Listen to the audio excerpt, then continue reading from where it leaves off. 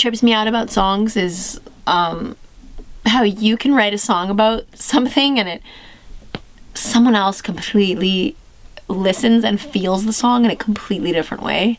And I love that about music. It's so abstract. It's so like esoteric. It's so multi-dimensional.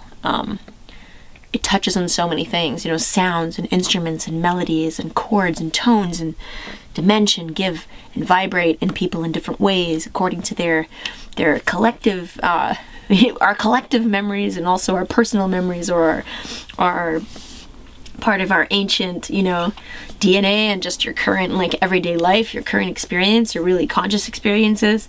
It's such a dynamic thing, a multi-dimensional thing, music. And I love that about it. I'll never stop loving that about music. I mean, I just think it's such a mystery, and that's why I just think, you know, I really think music is God's language, and I think it has to be, because